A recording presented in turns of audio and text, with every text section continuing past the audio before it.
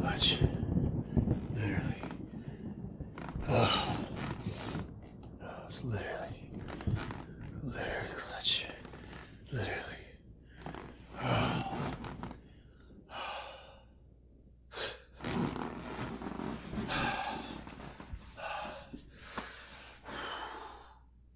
It's Friday.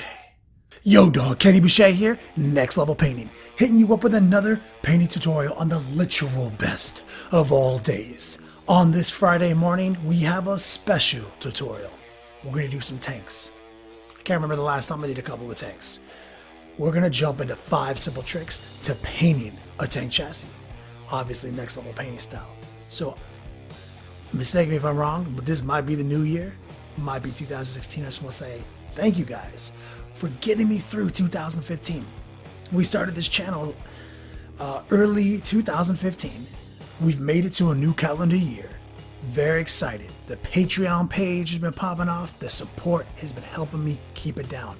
Off the heels of a very relaxing Christmas. Spent it with my lady's family up in the mountains of Colorado, getting back to nature Viking style. All the nice comments you guys have been leaving have been very special to me. I want to just thank every one of you guys. Thank you. I do this for you guys. Promise. As I've said 1,000 times, don't do it for money, but it takes money to do this. Having said that, check out thelongboard.net. That is your exclusive portal for bringing hobby back. All the early access, all the exclusive access. We got the podcasts, we got the webcasts, we got the tutorials, we got the battle reports. It's all 2 weeks early. Some of those videos you can only find in the Hall of Veterans. We've even got new partnerships. We got 40K Scribe, we got the Basement Collective, and of course, we got Southern Painting. We got all sorts of new stuff in 2016. Anyway, let's jump right into this.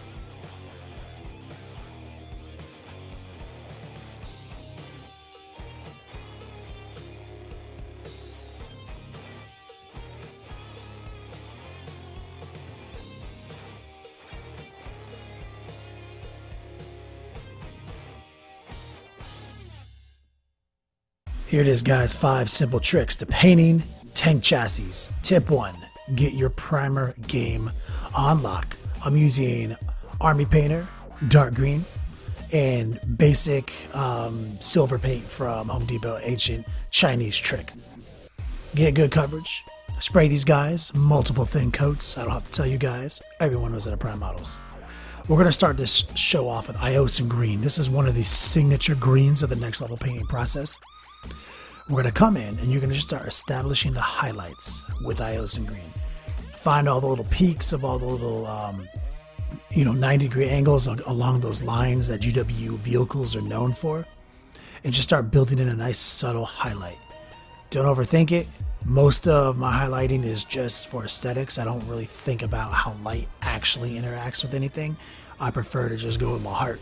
I'm not a scientist. What can I say? So build them up. Be subtle, but don't overthink it, like I said, because we have another ancient trick I'm going to hit you with here in a minute. But before we get to that trick, we're going to go into Necrotite green. This is the ultimate green. This is the greatest green in the game as far as I'm concerned. I love this green. We're going to go in there and we're going to keep building that highlight up now. We're going to go in, trace the same highlight we just did, but make it brighter. It's super simple, right? Like I said, it's not science, and I'm not a scientist anyway. So build that green up. This is where you kind of want to be even more subtle than you were before. You really want to pop that green out. You want to create that incredible contrast. This is what this green combination is all about. My hyper green. Love it or hate it, I'm still teaching how to make colors pop. The trick here is finding colors that highlight each other without doing simple things like adding white to them. That's a really beginner and a real basic mistake, is to just say, hey, I'm going to add white to this color. That makes it brighter, right? It technically does, and in some cases it works just fine. But for some of your most vibrant colors, it ruins them. It'll ruin green, it'll ruin red, it'll ruin a lot of colors like yellow. It'll make blues pastel. You gotta really research the colors first. And this research has been done for you. Iosin green, Necrotite green, over a dark green. Literally neon, nuclear, Toxic Avenger green right here. But we're not done, obviously. I got a couple more tricks to make it a pop. but we are moving into our next trick. So, little precursor to that trick. A lot of times on big flat surfaces, you'll get speckling when you're trying to create those transitions, and that is sometimes unavoidable when you're using these non-airbrush paints. So here's a trick right here. Simple trick 2 is the mid-tone. This is really important on these big tanks. We're going back in time to Ios and green, and now we're going to re-establish the mid-tone. That is Ios and green, which is between the dark green primer and Necrotite green. We're going to go in there and kind of just basically reblend the two colors together, and this will kind of go over the splatter of the Necrotite green, because bright colors have a bad habit of doing that splatter. As they come through your airbrush, they dry up on the tip, they kind of disrupt the flow of additional paint, throwing out some speckles, kind of, you know, detracting from the smooth transition, as it were. You know, this is, like I said, this is a problem with non-airbrush paints, especially the privateer press paints are real thick. So, you know, I'm using a real thin application here of Ios and green. It's really watery, and I'm just very subtly wiping out the speckling. I'm not trying to distort what I did. I'm just trying to wipe it out. Go back in there, erase any of this bullshit that you saw. You're like, so if you've ever been painting with your airbrush and you saw that speckling on your big tanks and you didn't know what to do, now you do. Simple trick number 2, the mid-tone. So we're going to go through and we're going to carefully wipe out those colors. Like I said, we're going to flip the tank all over into different angles. We might even discover some places that we didn't hit with the green the first time anyway. So this is also a solid second pass. You know, getting up under those overhangs on the sides of this chassis, I didn't hit them with enough green, I noticed. My primer even escaped, so I'm just kind of re-establishing, like I said. And of course, I don't just paint one model at a time. So obviously we're working on 2 wyverns at once. That's just how we do here at Next Level Painting. As part of the process, quantity and quality combined in a beautiful marriage. Now we're going to be moving into simple trick number 3. And this is ancient Next Level Painting. You got to make those colors pop. A lot of people be like, damn, that's really bright. That's a lot of contrast. Psych, we can go one notch up. We're going to pop that highlight. And this is like what I'm talking about. Find something that's not white. Find a color that truly interacts with what you are trying to do here. Moon yellow, or whatever, it used to be called bad moon yellow.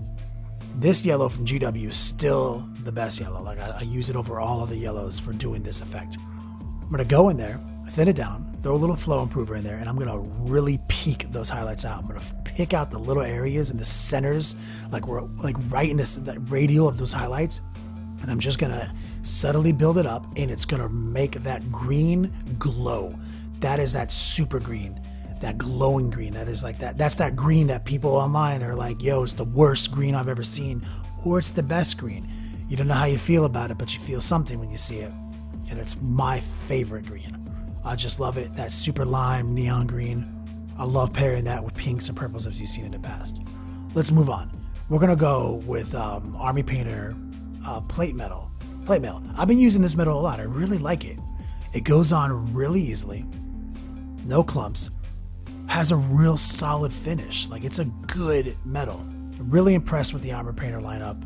Like I said, these guys, they sent me a bunch of products to try out and review, and so far I love them all. Go in, find the metal. This is the part of painting the tank chassis that is really the grind. Paint by numbers. Everything you want to paint metal, paint it metal.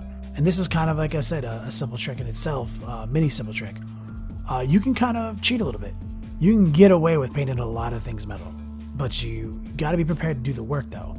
Find them, paint them, be as precise as possible. What I mean by paint by numbers is you're trying to just stick to these panels, stay inside the lines. Every time you stray outside the line, you get a piece of metal on the green finish.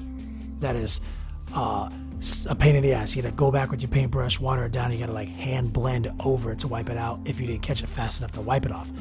But with metals, sometimes you go in there to try to wipe off that little speckle that you got out of the line, and it'll just streak a bunch of metallic crap all over your green. So this is where you just gotta pay attention. You just gotta do the work. Moving along, transitioning into this next panel, as you can see, I've been working on this panel for a while. This is the part that, like I said, it's just, there's no shortcuts here. You gotta just do the work. paint them solid metal, get the finish correct, paint them all. I mean, just be patient. I've said it a million times. You save a lot of time with the airbrush. You owe it to yourself to come back and put that time back in here and be methodical and be precise. We're going to even hit these little bolts on the tracks down here. We're not going to hit the little bolts. We're going to hit the big old discs down there. I guess they're probably the axles to the tracks. We're going to paint them up. Even though later in part 2, I might even cover those up a little bit with a little bit of weathering. It still pays off to have all the details paid attention to. And you'll even notice, I didn't even show you this, but I used a little bit of dark green wash and I went inside some of the cracks here on the side of the tank to reestablish definition. That is just one of those things, if you have extra time because you save time, do that extra work. But it's not 100% necessary, but I do find it necessary on models that people are paying me to paint. So I try to do always that extra effort. I always try to go that extra mile for my clients so that I can continue to you know, buy donuts and cheese and crackers and bourbon. So there it is, already looking, shaping up. And now we're going to go and we're just going to slather on with our bigger brush. We're going to just water down this Army Painter plate mail, and we're going to just start laying the metals on here in the back. And this is, you could like tape it off. You can airbrush it in if you wanted to. But, you know, I find this to be just as easy, honestly. This whole process really doesn't take that long. It also gives me a little bit more control than I trust myself sometimes with the airbrush, because, like I said, paint by numbers. Worst thing that can happen is you tape it off and you didn't tape it off right, and you peeled up some of that amazing green, or even oversprayed onto it.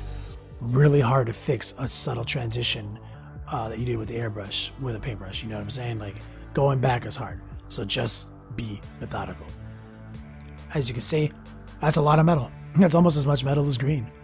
But don't worry, we got more tricks up these sleeves, Holmes. They call me the magician. Going into the next simple trick. Number 4, wash. We're actually experimenting here with the Vallejo dark washes. This is a different type of wash. This is like wash concentrate. I like to water it down. I have like a 50-50 mix in one bottle and 100% pure like in a bottle cap near me. And I kind of just pull from both. Like I get some of that pure black onto the metal, and then I dip into my 50-50 solution and I just start spreading it around. This is kind of interesting, you know, like it's about as good as any other black wash that I've used, except that, like, yo, economically, I've got 1 billion, you know, gallons of wash now. Like, I can turn this Vallejo dark wash into like 100 containers of, you know, Bad Ad Black from GW. Works out pretty good. It does have a slightly different finish depending on how hard you go in the paint on it. And since you can change the level of concentration by dipping into 2 different containers, you can draw those darker lines a little bit more with a little bit more contrast, and you can wick away some of the surface area to not distort the flat areas. It actually does have a lot of application. I have been enjoying using it. Like I said, out of the bottle, it's a little too dark, so you do have to, you know, get your water and your mix game on lock. And it does dry differently than GW washes do. Like, it seems like everyone's got their own little unique formula. They all do a little bit different things, and part of this YouTube channel is, you know, let's go on a journey. Let's explore some of these differences together, you know. Moving along, we're going to just drop that wash. We're going to download literally a gallon of wash on the back chassis here. Get your big brush. Still, you know, you're going to want to like fling that wash around, because it's like, oh, I got so much coverage to get here. You don't want to fall into that trap and start flinging that wash around and getting drops of it all over your green. Like I said, you're trying to protect that green. And I'm not trying to, you know, go back in time and, you know, tape stuff off and fix the green with the airbrush again. That shit is just straight dead to me. Going back to the Army Painter plate mail now, this is where we got to do the work. We're going to go in there and we're going to re-highlight this metal. All the metal we just did, we're going to build back up on it. I'm going to subtly highlight and edge these little panels, every single one of them. I'm going to make them interesting again, because obviously they're a little dirty, but I really want to draw contrast there to the peaks. I really want to frame it a little bit. And I don't like to go super hyper on these types of highlights. I like to keep them kind of subtle. I want the metal to look worn, dull, like a realistic metal. Like, it's not a mere finish. It is worn, but slightly well maintained. You know, like, it's kind of in that in-between state of, like, you know, we wash it, but it's an old vehicle. It's seen some shit, so, you know, we've done our best, you know. And, you know, we'll go further on that in part 2. We're going to use some of the RZA Rust that I'm known for. We're going to use it in some more subtle ways in part 2. So look forward to some new uses of some old tricks from the Next Level Painting lineup in part 2 of this video. So there it is. You know, it's looking clean, looking fresh. Like we said, we've been paying attention, doing our best. That's all you really can do. You know, just do your best, stay focused, put the time in. Cutting corners is something the airbrush creates. It creates that bad habit in people. So just always remember it's a tool, and it's a tool that you can use more than once during a project. Now what we're doing is we're going to dry brush, but like a little bit more of a lazy dry brush. We're not quite drying all that plate mail off the brush. We're letting it get kind of streaky. We're kind of letting it get built up. Not insane mode, but like I said, it's kind of, I call it the lazy dry brush. And we're going through and we're just giving it some nice streaks, giving it a nice finish. It's hitting those raised areas. And since this is a kind of a real dull metal, it's not, you know, it's not jacking it up. It's not doing too much streaking, you know, like that's what I was saying about this Army Painter plate metal. It's a solid metal. I recommend it to anyone wholeheartedly. And you can see, man, it's like, it's coming out good. The lazy dry brush, the highlights, they're looking fresh, man. And that brings us into simple trick number 5. Typhus corrosion. Should have guessed it. Literally, I love typhus corrosion. I would marry typhus corrosion. Like, just get it slathered on to these tracks. Like, just build it up. You can let it get a little bit on the green as long as you're going to feather it out a little bit, because it is supposed to simulate a dirty textured effect here. I'm going to just straight up coat these tracks. We're going to let it dry all the way after a good coat, and we're going to, you know, go back to that plate metal that I was just preaching to you guys, just giving you that sales pitch on. By the way, did you hear that Army Painter plate metal is amazing? So there it is. It's all dried up. We put it under our fan for a while to accelerate the dry process on typhus corrosion, because that stuff does take a little bit longer to dry than actual paint, since it's this technical effect. And then we're going to pull our paintbrush back out and we're going to dry brush some of that metal back over. The metal we've been using the whole video. You can see it's already getting interesting. Typhus corrosion is a must-have for tank treads. Love it. It is great. I use it so often. I have literally 100 bottles of this shit. It's just, I go online and buy them up. If you sell them on eBay, I probably bought them from you. Well, this takes us into our bonus tip. RZA Rust. RZA Rust is also the truth. We're going to also dry brush a little RZA Rust onto these vehicles. Same situation. And this is going to be unique. This is part 1 of simple tricks to painting vehicles. I'm going to dry brush this RZA Rust on here, and normally you'll see me, like, you know, put it on things heavy like this.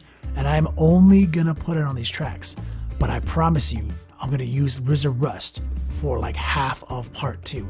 And you're going to see me use it in a new way, a way you've never seen before. I'm going to really just attack this model, get into the nooks and crannies with RZA Rust, and I'm going to use a lot of water. I'm going to thin it out, and I'm going to draw some streaks, and I'm going to really bring some contrast and some life to this model, like some subtle weathering effects. Here's a little sneak peek of what I was talking about. You can see all that RZA Rust just subtle in there. A lot of technical elements in that model. We're going to come back next week. I'm going to hit you with part 2, and I'm going to show you 5 simple tricks to painting realistic metals and realistic weathering effects. Anyway, thanks for watching this video.